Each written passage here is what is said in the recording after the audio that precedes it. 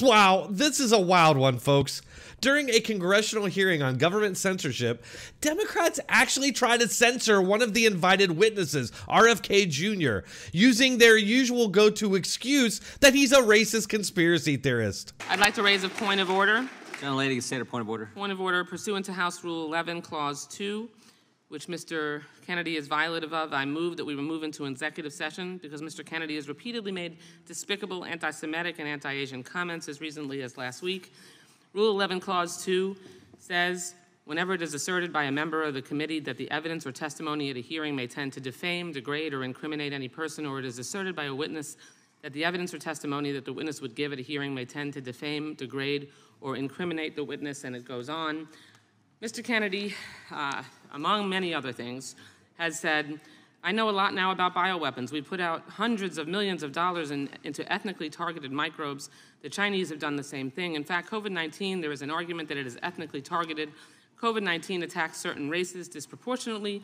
The races that are most immune to COVID-19 are... Is the lady making a motion or a speech? I've made a motion to move into executive session because Mr. Kennedy's testimony... Mr. Chairman, I move to table the motion. The gentleman from Kentucky has moved to table. Mr. Chairman, I ask for a roll call vote on the motion to table. Well, let me ask the question. The question is on the motion to table. The gentlelady has asked for a roll call vote. The clerk will have to step back for a second. The clerk will have to come in. We'll call the roll on the motion to table, and then we can get back to testimony. I think the witnesses can sit in the chairs sitting behind. I'll leave that up to the clerks. If the clerks are comfortable with that,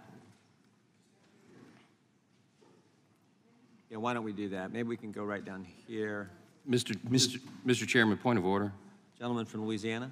Is it the custom of this committee to censor viewpoints that we disagree with from witnesses? Mr. Chairman, I have That's not a point of order. a motion on the table. There's a motion and the vote's been Move called. into executive session. We're waiting for the clerks. Is violative of Rule 11, Clause 2. Waiting for the clerks. Clerk will call the roll. Mr. Jordan. Yes. Mr. Jordan votes yes.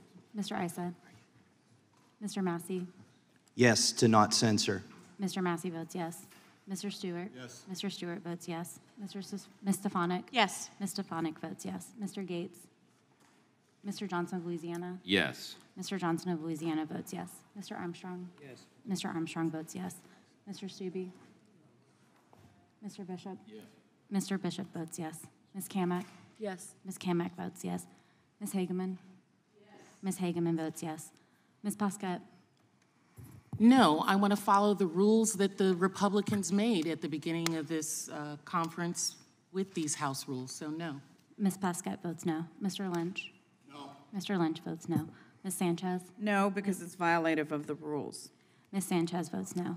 Ms. Wasserman Schultz? No to allowing a witness to degrade and This is not defame speech others time. and violate the rules and not have his testimony and degradation amplified Mr. Chair. rather than given in executive session. Ms. Wasserman Schultz votes no. Mr. Connolly?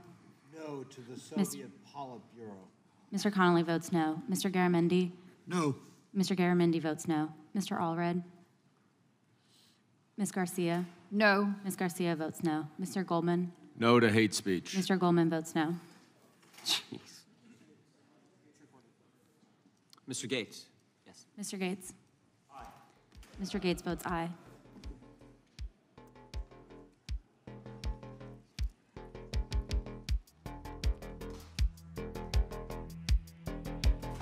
Clerk will report. Mr. Chairman, there are 10 ayes and 8 noes. The motion to table is agreed to.